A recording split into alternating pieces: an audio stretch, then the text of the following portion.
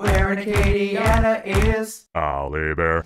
It is 5:11 on this Tuesday, and coffee, well, it's the fuel that powers this show, Alex. This morning we are making some coffee. We are indeed. John Thomasini, owner of Jet Coffee, live with us in studio. Of course, Al Abear is as well, to show us all the ways to brew your favorite beverage.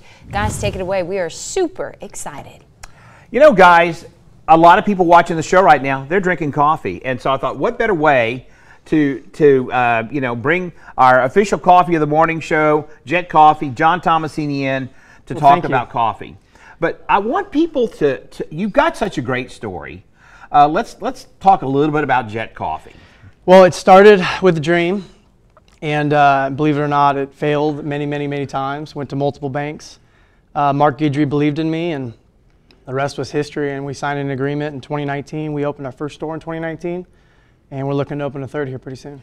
And this is a great story because you left out the part where this guy worked 3 jobs to make this happen. Okay, this is the American dream, the American success story. Shows you really hard work can pay off. So we know your location on Johnson because there's always a line there. I mean, this is popular coffee. It's pretty fun. And so give us that address and tell us where the second location is. Broussard, 109 St. Nazaire Road. It's actually just right in front of Walmart. So we're heading that way. It's a great location. Yeah, it's pretty good. Now, your new location. It's going to be awesome. This is like a flagship store, isn't it? I think so. You got Dave & Buster's, Top Golf. There's a new place called Small Sliders. There's a car wash right there. There's a lot of really fun stuff in that area. And I saw the I guess it's the architect drawing. Is it 2 stories? Yeah. Yep, 2 stories. Wow. Yeah. We'll have a floating staircase to the top, and it's going to be really cool. Now, is this the one where you're going to be able to watch the roasting, or is that in the other location? That'll be our first location. We're actually in works right now in talks. Nothing's finalized, but it's going to be really cool. State-of-the-art roasting center at our first store on Johnston. It's going to be awesome. Now, one of the things I love about your story, one of the things I love about this coffee, is this just isn't some beans that he grinds.